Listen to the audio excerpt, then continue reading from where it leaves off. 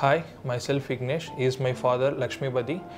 He has been diagnosed as a multiple myeloma in the year of 2021. We came to MGM in the year of 2021, and we went for an chemotherapy treatment here for last 2 years. As we understand, multiple myeloma is a blood cancer that affects your bone marrow, kidneys, and all the other organ systems depending upon the abnormal proliferation of your plasma cells. So, having said, any patient who is suffering from myeloma should undergo chemotherapy to get the disease under remission, and subsequently you have to undergo autologous stem cell transplantation.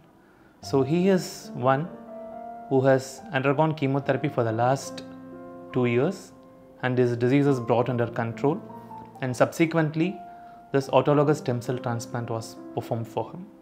He had a very good stem cell collection, and once after the stem cell collection, he was shifted inside the bone marrow transplant unit, given conditioning chemotherapy, and on the next day of conditioning chemotherapy, stem cells are infused to him.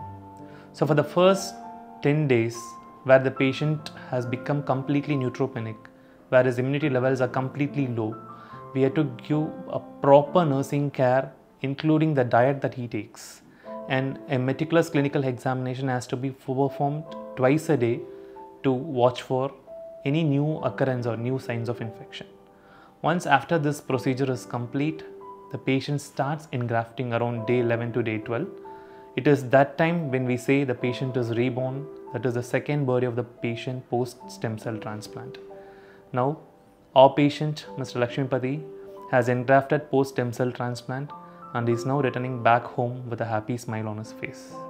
And almost all of the treatment has been completed. Now he is good to get discharged to the home, and he is back to routine to his life.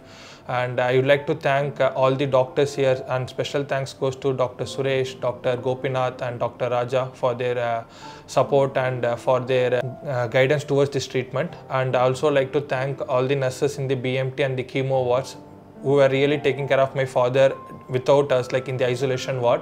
They also gave him a self-confidence during the isolation period, which was helping him to recover faster. And also I'd like to thank from the management side, Siju. He was helping me a lot during my insurance process, which was like hassle-free to me and reduced my finance burden. And thank you all the helpers here. Thank you, team.